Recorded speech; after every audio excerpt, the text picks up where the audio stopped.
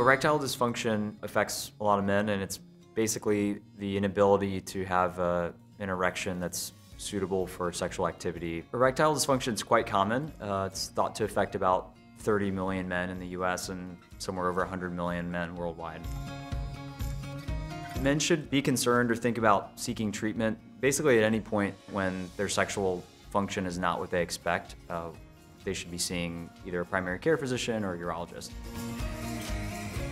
Hormonal issues can be really important in terms of erectile function, so that may be one thing that needs to be evaluated. Stress can definitely cause all sorts of different sexual dysfunction in men and women, and particularly in men can cause erectile dysfunction.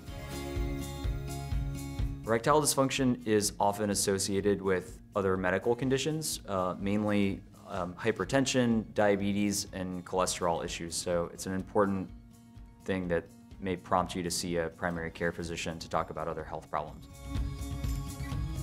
There are a variety of ways to treat erectile dysfunction. So the first thing we often talk to folks about is lifestyle changes. So getting blood pressure under control, eating healthy, instituting a good exercise regimen, things like that. More medical treatment can be in the form of oral medications. So a class of drugs called PDE5 inhibitors, which are the common ones being like Viagra and Cialis. If that's not working, there are some other options to consider, mainly vacuum erection devices, and potentially injections, and then the most aggressive thing being looking at penile implant therapy. Any patients that have concerns about erectile dysfunction should seek out a referral to see their PCP or a urologist.